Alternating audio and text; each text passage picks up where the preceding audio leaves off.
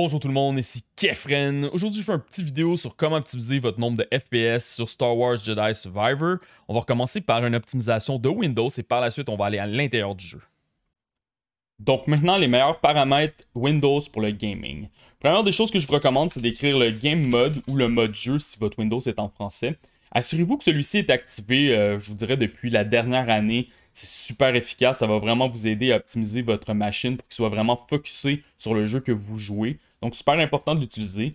Au niveau du Xbox Game Bar, je vous recommande de le désactiver complètement. Ça cause beaucoup de mini-lag, même des crashs dans certains jeux. Donc pour l'instant, ça, on garde ça désactivé. Et au niveau de la capture, je recommande le Background Recording à off. Et le Recorded Audio à off, on désactive ça complètement.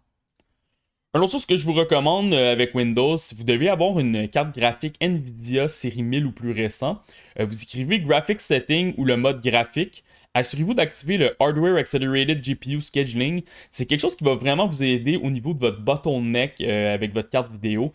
Ça va être vraiment sur des cartes, je vous dirais, des 1050, 1050 Ti, 2060, 1060. Vous pouvez espérer des fois des 2 à 5% d'optimisation au niveau de vos FPS. Et il y a beaucoup de gens aussi que ça l'aide au niveau, si vous avez des mini-lags, c'est quelque chose qui peut vraiment vous aider.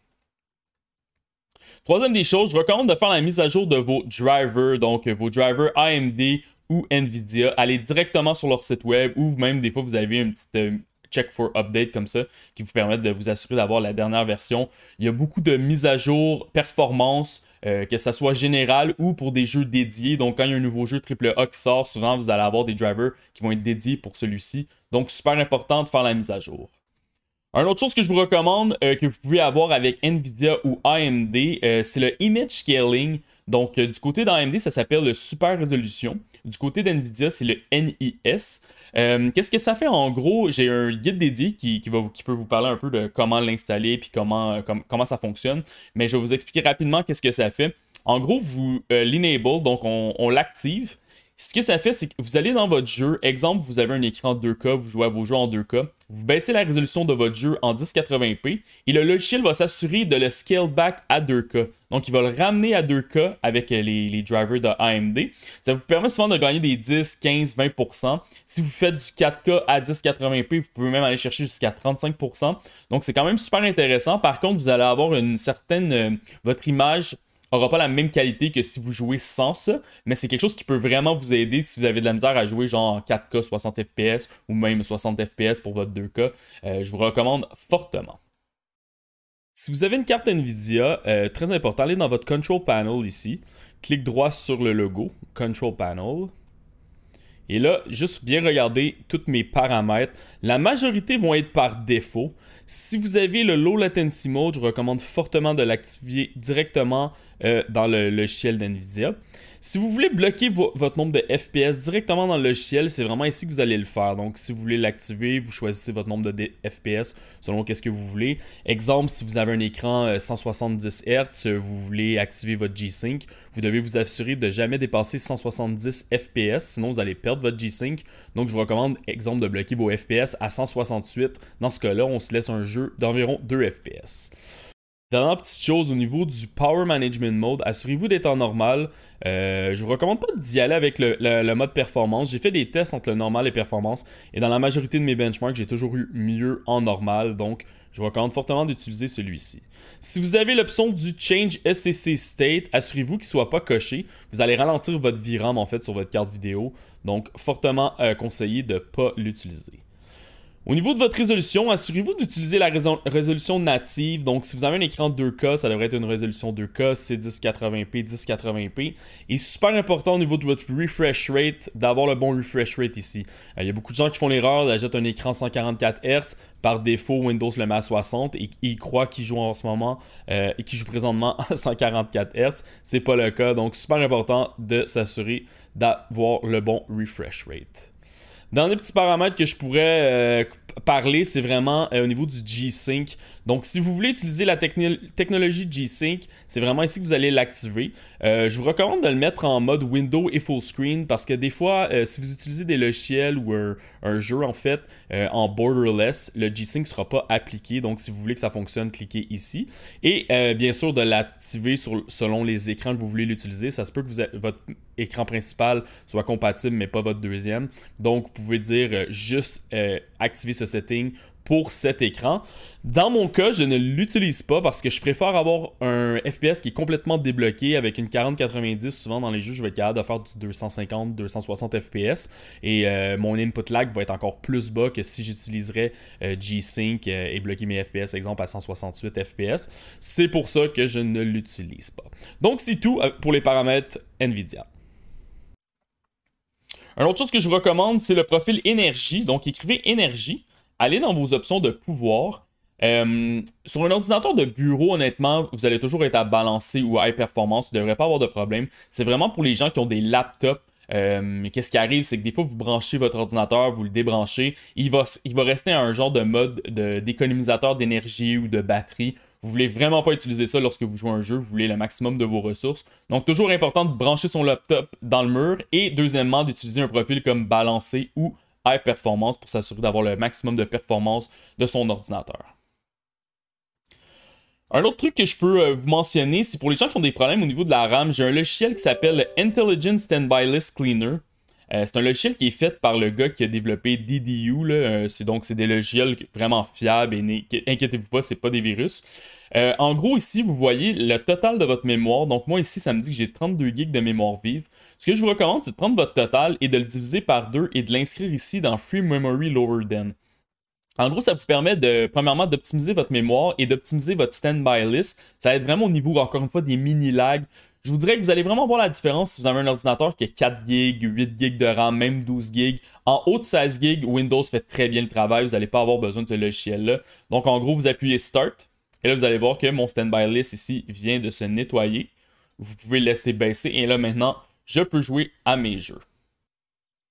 Finalement, sur ma chaîne, j'ai des guides d'overclocking, de cartes vidéo et aussi de processeurs. C'est des guides assez basiques. Je ne vais pas toucher au voltage de votre processeur, donc ils sont assez sécuritaires. Vous pouvez aller chercher des fois des 2 à 12% selon vos thermales et vos composantes au niveau de l'optimisation de vos FPS. Donc c'est quelque chose qui peut vous aider. Je vous recommande d'aller voir ma chaîne.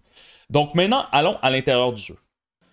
Première des choses au niveau de la résolution, je vous recommande vraiment d'y aller avec votre résolution native de votre écran. Dans mon cas, c'est un écran 2K, donc j'y vais en 2K. Si vous avez un écran Full HD 1080p, allez-y en 1080p. Au niveau du Window Mode, je vous recommande fortement d'y aller en full screen. Les autres modes, ça semble causer des mini-lags, des petits stuttering, donc c'est super important d'y aller en plein écran. Au niveau de la distance de vue devant soi, il y a 4 paramètres en fait. Vous avez low, medium, high, epic. Honnêtement, à high et epic, vraiment, vous allez avoir des grosses drops au niveau des FPS. Là, c'est 4 à 5% pour chaque braquette. Donc, medium, pour moi, c'est le bon compromis car low, c'est vraiment, vous allez voir très près devant vous. Vous n'allez pas avoir un bon view distance devant. Je vous dirais que pour ce type de jeu, le medium, c'est vraiment le paramètre à utiliser. Maintenant, au niveau des ombrages, 4 paramètres encore une fois. Si on passe de Epic à Low, vous pouvez avoir 16% d'augmentation au niveau des FPS. Si les ombrages ne sont pas importants pour vous, allez-y avec du Low. Sinon, allez-y avec du Medium. Mais vraiment, c'est un paramètre très important dans ce jeu-là pour avoir plus de FPS. Au niveau de l'anti-aliasing, on a plusieurs anti-aliasing. Je suis vraiment pas fan de l'anti-aliasing dans ce jeu-là. C'est un TAA qui rend le jeu très flou. Donc pour moi, facilement, vous pouvez rouler du anti-aliasing à low, vous allez gagner un bon 8% au niveau de vos FPS et vous allez avoir une meilleure visibilité. Au niveau des textures, en ce moment, il y a un bug au niveau de la VRAM qui risque d'être patché au lancement. Donc, très important de regarder votre nombre de VRAM. Si vous avez en haut de 8 GB, vous allez pouvoir rouler probablement du Epic. À 6 GB, allez-y avec du High. À 4 GB, allez-y avec du médium et en bas de 4 GB, allez-y avec du low. Il n'y a pas d'indicateur en ce moment qui vous permet de savoir combien de VRAM est utilisé. Donc, vous allez devoir utiliser un logiciel un peu à la MSI Afterburner, comme en ce moment, vous voyez au menu, il utilise 6.2 GB. Donc, vraiment, ça va être vous qui devez voir si vous avez assez de VRAM pour rouler le jeu. Mais je pense que le bug, en fait, du départ qu'il y avait sur le jeu va être réglé assez rapidement. Au niveau des effets visuels, je vous recommande d'y aller avec Medium. Encore une fois, High et Epic, c'est du 3-4% pour chaque braquette. Et Low et Medium, j'ai seulement vu 1% de différence au niveau des FPS. Donc, je vous recommande d'y aller en Medium. Post-processing, je suis pas vraiment un fan de post-processing dans ce jeu-là. Encore une fois, pour question de visibilité, le jeu est très flou une fois que vous allez à High, Epic et même Medium. Donc, je vous recommande d'y aller à Low et vous allez gagner un bon 6% au niveau de vos FPS. Au niveau du foliage, vous pouvez faire facilement du médium et même du high. Je vous dirais que c'est à peu près 2% pour chaque braquette. Donc, à high, c'est pas trop demandant. Mais à Epic, par contre, on tombe à du 3-4% de perte au niveau des FPS. Donc, c'est à vous de voir qu'est-ce que vous voulez mettre. Mais high peut être facilement roulé. Field of view, je recommande quelque chose comme wider ou défaut. Vraiment, c'est à vous de voir. Plus votre field of view va être large, plus vous allez perdre des FPS à l'intérieur du jeu. Donc, commencez par défaut. Faites votre guide avec votre nombre de FPS. Si tout va bien au niveau des FPS, vous pouvez monter. Si vous avez des problèmes au niveau de vos FPS, je vous recommande de même réduire le field of view avec quelque chose comme narrower ou narrowest. Le V-Sync, je le débloque complètement pour avoir le moins d'input lag possible, mais encore une fois, c'est une question de préférence. Si vous n'aimez pas les lignes, les T-rings qui apparaissent, les lignes horizontales, activez votre V-Sync. Vous allez acheter un petit peu d'input lag, mais sur un jeu solo comme ça, c'est pas si grave. Et si vous avez des technologies comme le G-Sync ou le FreeSync avec Radeon, facilement utilisez ça, puis ça va vraiment vous régler votre problème de synchronisation entre votre moniteur et votre carte vidéo. Le Ray Tracing, je le désactive complètement. Ça, c'est sûr que ça va complètement détruire vos FPS. Donc, encore une fois, ça dépend quel type de guide vous voulez faire. Si vous voulez une combinaison de baisser quelques graphiques pour activer du Ray Tracing, vous pouvez le faire. Mais je vous le dis, vous allez perdre vraiment beaucoup d'FPS. Il n'y a pas le DLSS pour l'instant à l'intérieur du jeu. Donc, vous avez seulement le Super Resolution 2. Je suis pas un grand fan du FSR2 honnêtement, donc si vous l'avez à l'utiliser, utilisez en mode qualité. J'ai vu une différence à peu près de 6% au niveau des FPS. Par contre, le jeu, quand il y a trop d'action, je le trouve trop flou. Si vous êtes vraiment limité là, puis vous avez une vieille carte qui roule du FSR, allez-y avec même du balancé. Ça va vraiment vous aider au niveau de vos FPS. Mais honnêtement, ça c'est vraiment dernier recours parce que vraiment ça va affecter la visibilité de votre jeu. Donc par la suite, on va aller dans les effets. Les effets, je vous conseille de tout désactiver. Motion Blur, Film Grain, Chromatic Aberration.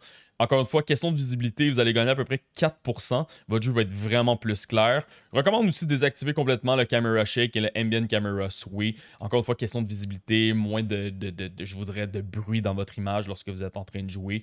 Et voilà. Ça fait pas mal le tour au niveau des visuels, je vous dirais. Par la suite, au niveau du extra, je vous recommande de désactiver le Usage Sharing. Donc, ça l'envoie du data à EA de qu'est-ce que vous êtes en train de faire, etc. Des fois, ça peut causer des petits problèmes. Je suis pas un fan de cette espèce de partage de données-là. Donc, je le désactive à l'intérieur du jeu. Donc, ça fait pas mal le tour de mon guide pour Star Wars Jedi Survivor. Si vous avez des questions, n'hésitez pas à commenter dans la section commentaires de cette vidéo. Ça va me faire plaisir de vous répondre. Très important de me mentionner quel type d'ordinateur vous utilisez, donc carte graphique, CPU, ainsi que votre nombre de RAM. Et puis, avec une question claire. Et surtout, n'oubliez pas de vous abonner à la chaîne tout le monde. Peace!